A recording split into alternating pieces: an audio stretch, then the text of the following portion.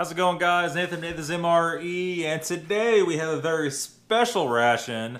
This particular one is actually a vintage earthquake survival kit. Okay, so we got quite a bit of info on the package here, and it has quite a lot of stuff in it. We're not really sure. There's so little information on this kit what the exact date is. And the only thing I see, there's a copyright 1989, so we know it has to be at least after that, so more than likely in the 90s. There's a few things in the front here. The all-metal flashlight kind of gives that away. Just the type of stuff that's in it dates it somewhere in the 1990s. And I would guess this is made in California by Harvey Productions. So I'm guessing this is Harvey Enterprises, I'm sorry. Probably something to do with the 1993 California earthquake. More than likely. So in the content section we have a nutritious survival food pack, 5-year minimum storage life, sealed sterilized packets of water, 5-year minimum storage life, Coast Guard approved. Now I see there is those Datrex bars in there. Emergency candles, waterproof matches, portable stove, flashlight, batteries included. That would be interesting. Thermal blanket, first aid kit, AM radio, batteries included. Hopefully the batteries are not in these items because you know what's going to happen if they are. It says replace every 2 years. Survival suggestion, packed and crush resistant storage, store away carton. Cartons offer much more protection than a bag. If it requires no preparation, tastes like a cookie, ready to eat. This should be real interesting. And this has some various info on the package here. It says hurricane, tornado, and flood. And here's the actual front of the box. Let you guys look at it here. It says when the big one strikes, which is historically long past due. So this might be pre-93 actually. No utilities, gas, water, electricity, or emergency services. For an indefinite time, this kit contains items that could save lives.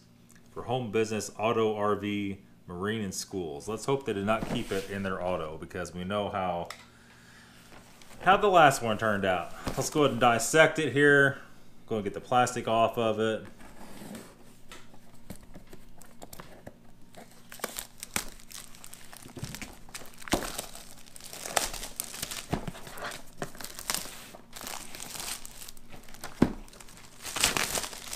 It is a hell of a heavy box, that's for sure. We have some instructions on the rear, and I'll go ahead and let you guys read that real quick. There's too much to read on the handle here. So it actually has a 909 number. I guess maybe that's possibly the number to the company. Huh. Okay. At any rate, let's crank her open and see. Some yellow construction paper type stuff here. And it gives you basically instructions if you're in your car, in the house, and so forth. 2,500 calories.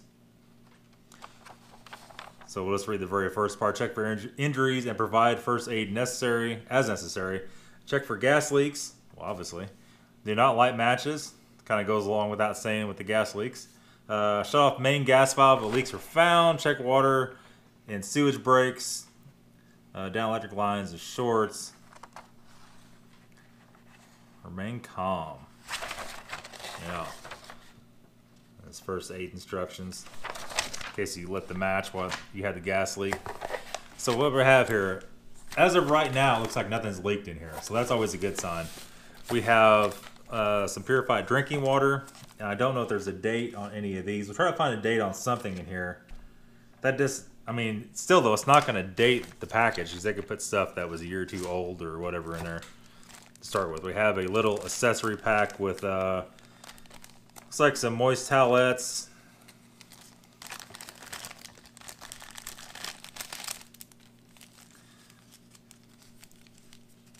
Yeah, little moist towelettes. We have some ointment, antibacterial ointment, alcohol pad. Have a gauze pad or two in there, and some old school Band-Aids. So we'll set that off to the side. Here's our flashlight. I have to tell you, on the front of the box, it looked much bigger. The batteries are not in here. So kind of makes you wonder. And like I said, this flashlight could be from the 80s and this be from the 90s. A lot of stuff, it's really hard to date those. We have hot wick, safe cooking fuel. Holy.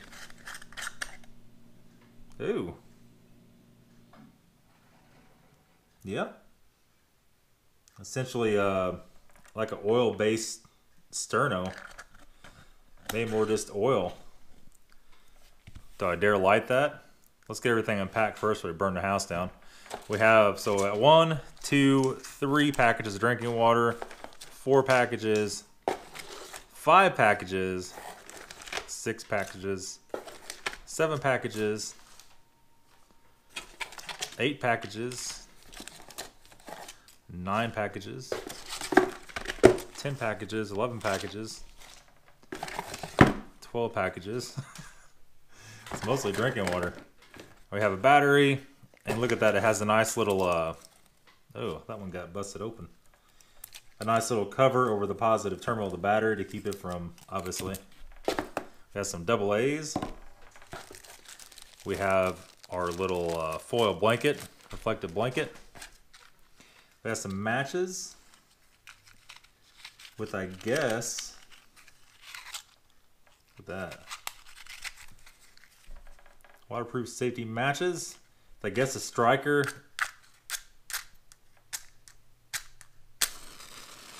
Holy. Alright. I'll set that over here so we don't burn the place to the ground just quite yet. That's a lot of weight. We have our SOS Survival Food Packet. Food Labs Inc. There should be a date on this somewhere. There is. We have a production date of 1994, of 04/94, and an expiration date of 1999. So we're looking at least a 94/95 production date. Come back here in a second. We have some candles, just some simple paraffin wax candles. Got one that's kind of broken and stuck in here sideways.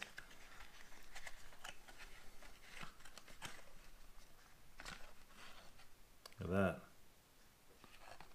It's kind of cool. And looks like just a standard issue, like Walmart or Hobby Lobby type box of candles. And we have AM portable radio, and that, my friends, is all that box contains. Let's check out this radio. This radio is operates on 2 Penlight batteries.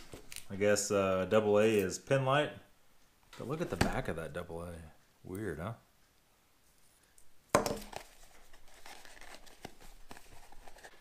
Made in China. Even back then it had the stamp of approval. So the question is, was China made stuff better then than it is now? Probably.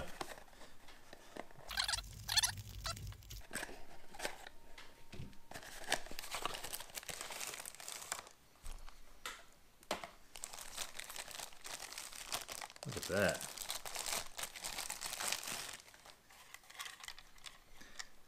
That is definitely from, let's say, predates to the 80s. It has some kind of really shoddy looking,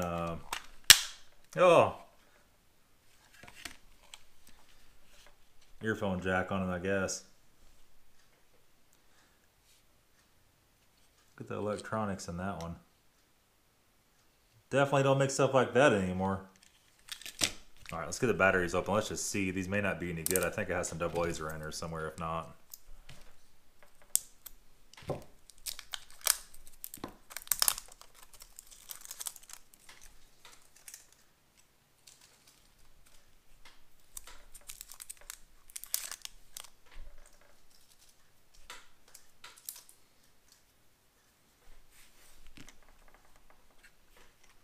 It's quite the chintzy operation here. Does that still have... No, okay.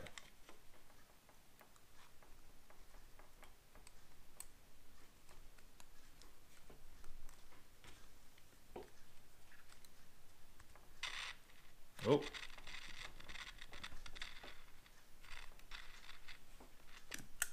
Wow, it's definitely made in China.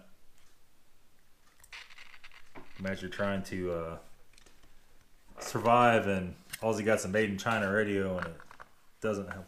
It doesn't work half the time.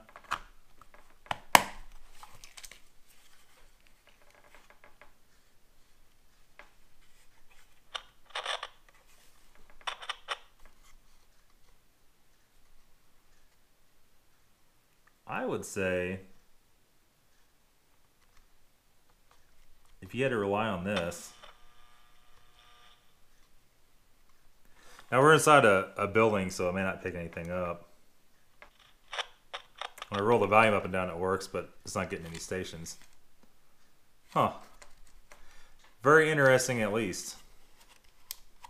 Turn it off for right now. We'll go ahead and pull those back out. Okay, so I took it outside. You can hear static, but it doesn't pick up anything. So you're gonna have to do a little service work to your Chinese radio before you're gonna be able to use it. Odd. Open up these C cells, and hopefully these work, because I don't have any extra ones of these around. That these are dead. They should be dead, but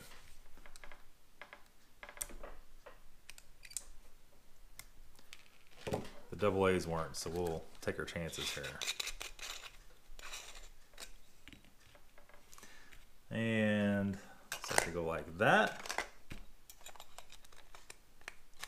When I was a kid in the 80s, my grandpa had a flashlight somewhat like this.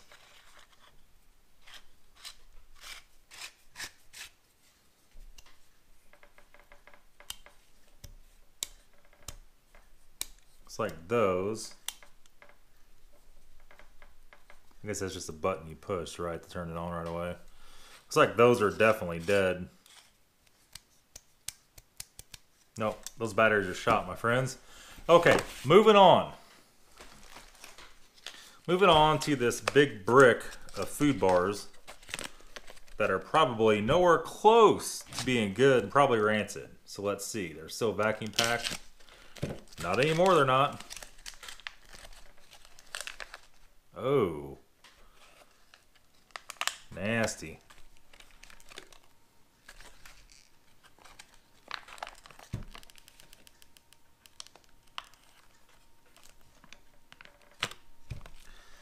I'll get the goo over my nice shiny knife here.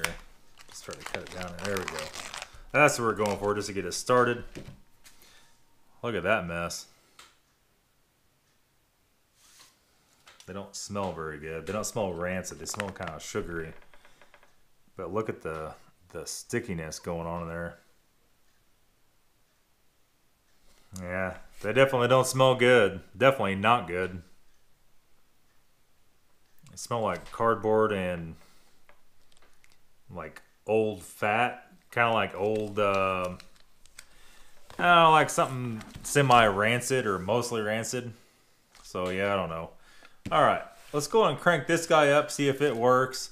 Let me get a glass and we'll pour out some of this water. Okay, so we have our lighter here. I'm not familiar with this setup at all, so this might be a house burner down here. Let's just freaking see.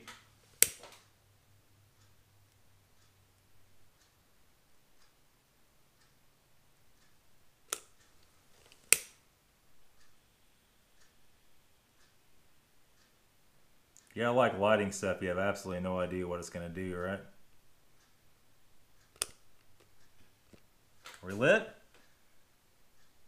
Yep. Okay. So it is like a sterno, more of an oily type situation than any sterno I've ever seen. I don't know if you can see it here or not. There is almost like a clear blue flame to it. There we go.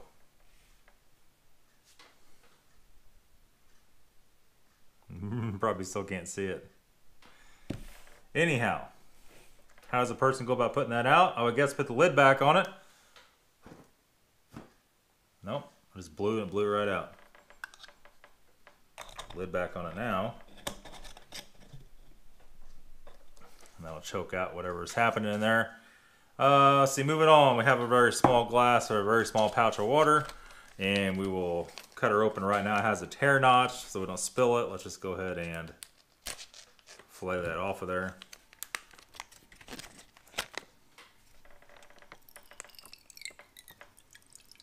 And the water is kind of brown looking coming out. That must be a reflection.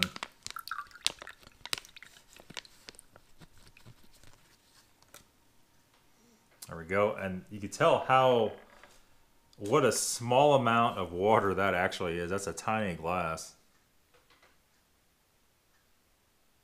It smells like plastic, just straight out plastic. And yeah, maybe we just won't drink that. I didn't tell you guys I actually got sick this weekend.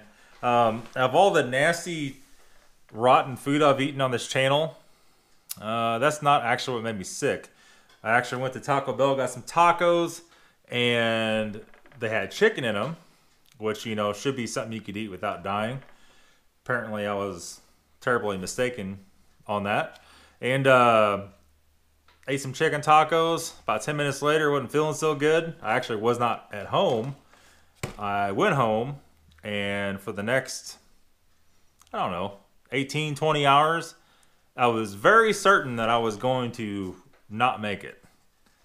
And this horrific stomach pain. And, you know, those kind of places, you never know. You probably don't want to know what they're doing in the back. And so after that, if it's okay with you guys, I may not try these nasty old bars that smell like death. Because let's be honest, I'm in no hurry to get back in that situation again. And yeah, so that's pretty much all. I mean, not really a lot of stuff in this kit. Some drinking water. But unless you're a little kid, maybe they'll, I don't know, there's enough packs that'll get you by for a few days maybe. And truth be told, that this cereal bar or that Datrex bar was good, that probably lasted quite a while for food. So that's going to be it, guys. That's going to be all for the mid-1990s earthquake, hurricane, tornado, flood survival kit from Harvey Enterprises. Thanks for watching, guys. Have a good day.